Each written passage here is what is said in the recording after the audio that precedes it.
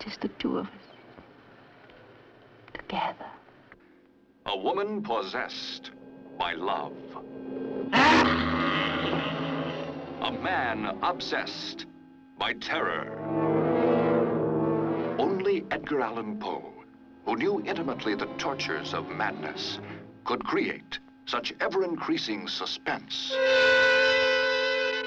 Only an artist of unique talent and unusual sensitivity could live so demanding a role, believing he is destined to be buried alive. No matter who he destroyed, no matter how desperately he fought, his life became a nightmare of death. No! You're dead! No! Until reality and madness became one. If his father was prematurely interred. I heard his voice.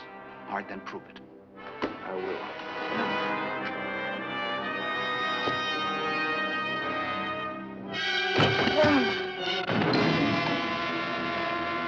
You are about to enjoy an experience in extreme terror. I'm alive. Can't you hear me?